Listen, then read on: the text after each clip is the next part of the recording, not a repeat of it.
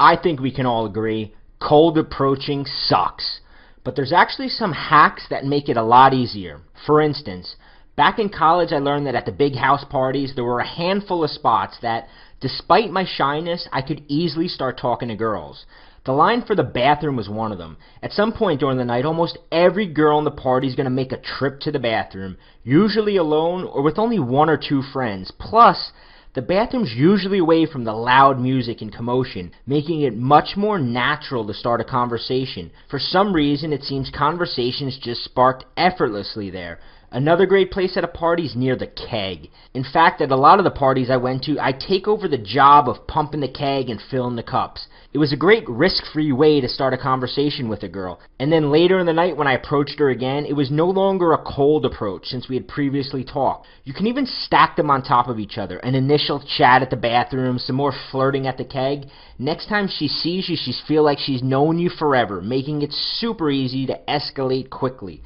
Bars and clubs have their own little pockets, great little locations that make approaching easier. A few years back in New York, they banned smoking in bars and clubs.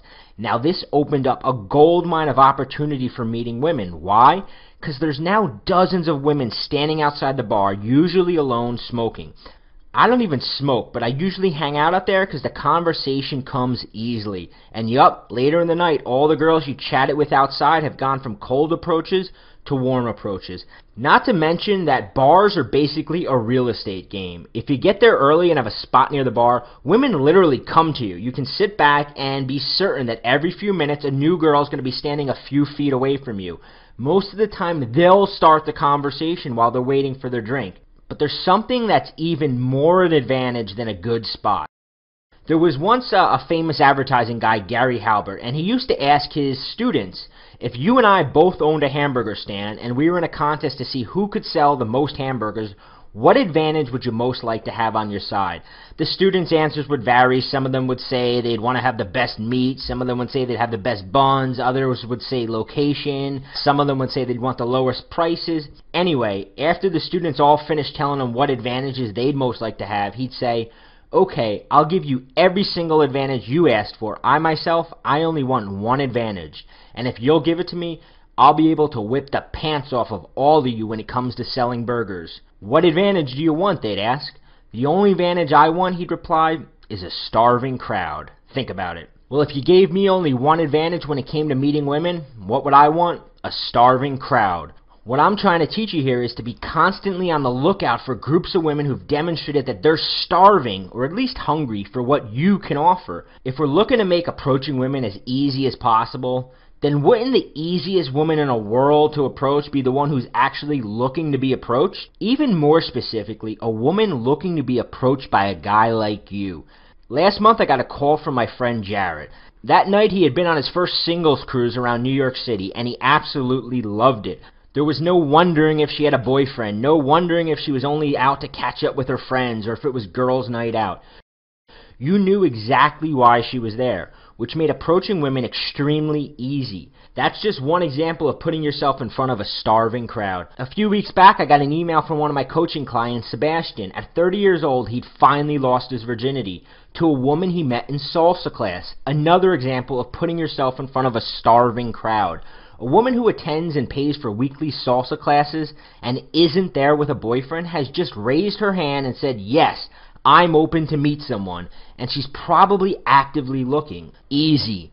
The more you hate cold approaching, the more you need to find ways to make it easier on yourself. Now, even when you're in front of a starving crowd, even when you're in front of a group of women that are actively looking to be approached, you can still make it easier on yourself. How so?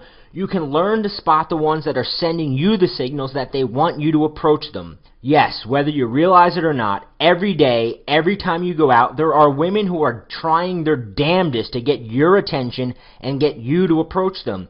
I've talked in depth about this with a lot of extremely hot girls. And girls will tell me that the most frustrating thing in the world for them is when they hear a guy say, oh, you're a girl, you can get laid anytime you want.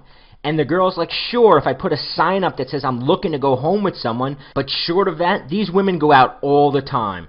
Sometimes they're just looking for some male affection, sometimes it's that time of the month and they're just freaking horny, and sometimes they've just been dumped and they're looking for a revenge lay.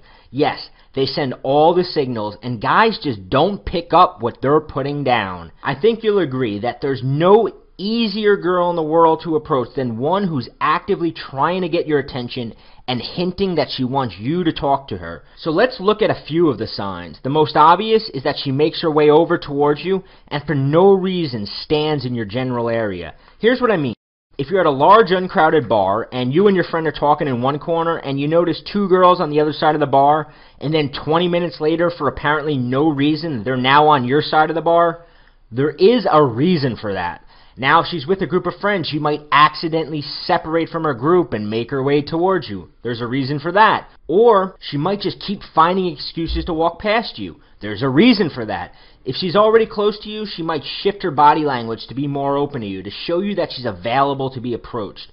Or maybe you've had a girl accidentally bump into you.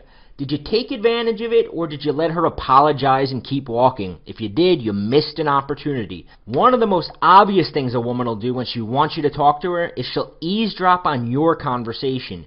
She'll noticeably laugh at one of your jokes she's overheard, or even throw in her own opinion to try to get your attention. Maybe she'll even drop something near you, hoping you'll pick it up. Now, women are not stupid, and they know you need an opener, so they'll try their damnedest to give you one. If she's reading a book or looking at something, she'll try to let you see what it is so you can ask her about it. If she's looking at something or someone, she'll talk out loud to herself so that you realize she wants you to comment on it too. She's handing you an opener on a silver platter. Now, those are the obvious ones. Of course, there's some girls who are more subtle, and with those girls, you'll have to pay closer attention to the body language. If she catches you looking at her, she might push her hair out of the way so you can see her face a little better. Or maybe she'll adjust her clothes after looking at you. The fact is, the signs are there. Whether it's a girl in your class, girls in the bar, girls at the park, girls in your yoga lessons, or just a girl you see at the hallway at work, you've been getting the signals. So let's recap real quick. In order to make approaching women as easy as possible, we said, first, you need to put yourself in front of a starving crowd.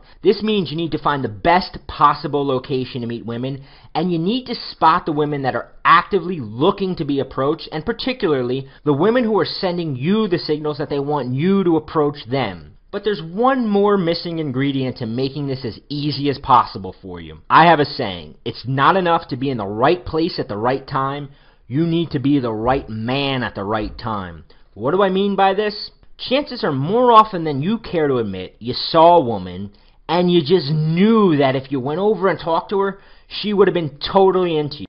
Yet you couldn't get yourself to act. Maybe you talked yourself out of it by finding some excuse like, she doesn't seem to want to be bothered, or you're just not feeling it, or she probably has a boyfriend waiting at home, or next time I see her I'll talk to her. But you don't. Here's the thing. If you're like I was, then you just can't build up the courage and confidence to actually approach a girl you don't know. Or even worse, you can't bring yourself to go and talk to girls you do know. You spend all this time reading how-to advice on talking to women, but you can't force yourself to go out there and practice it. During a week when you're at home thinking about it, you get completely pumped to go out and talk to girls. But once you get out there, you quickly lose motivation and you just don't feel like doing it.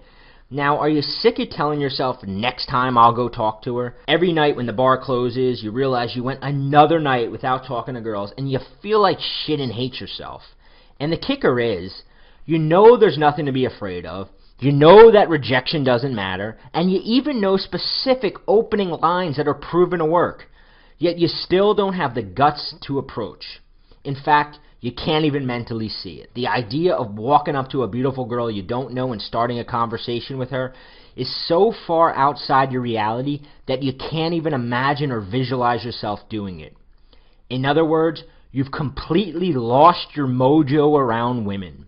And without this mojo, all the pickup lines, all the approach me signals, and all the starving crowds in the world won't help you meet women. If you're sick and tired of feeling frustrated and even a little confused about why you just can't get yourself to grow some balls and approach women, I've got another free video coming tomorrow that will address the idea of becoming the right guy in the right place at the right time.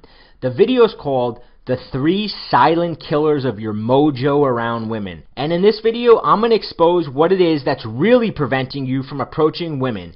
Trust me, it's not what you think. I'll be sending you that video tomorrow via email. The subject line will say 3 Silent Killers of Your Mojo Around Women, and you don't want to miss it. See you then.